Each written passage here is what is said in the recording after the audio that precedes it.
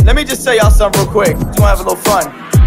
Yo, let's just be honest, I had to kill this beat in a jam. I was on the gram live, chilling with fans. My homie Dwayne told me about Fela and Versace. I pulled it up and instantly started shaking my body.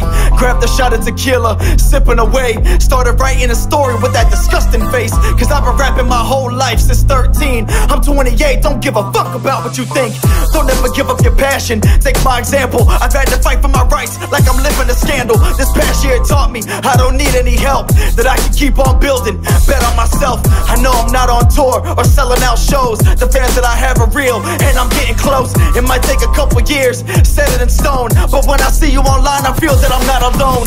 Lil Beep, Anthony, Dwayne, Davon, Lucy J, Jessica, Minnie, Persayon. Just a few of the people who supporting me lately. Yeah, the struggle is real, but the grind is what made me. And I don't speak on opinions, talk to me nice. The data on me is real, I excel when I write. Surround yourself with the kind of people who motivate.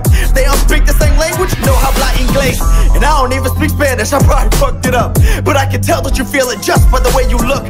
Don't ever lie to yourself, keep up the pace. The biggest enemy you got staring you in the face. So get the hell out of bed, go get you some. Deal with the bad and all the thoughts that you've been running from. Nothing here's ever easy, or we'd all have it. I'll be the first to tell you I love sin, it's a habit. But I continue to fight, despite the consequences. Despite the fact that I feel I mess up half my blessings. At the end of the day, I'm alive, as long as the fiend breathes, I'ma reach for the sky.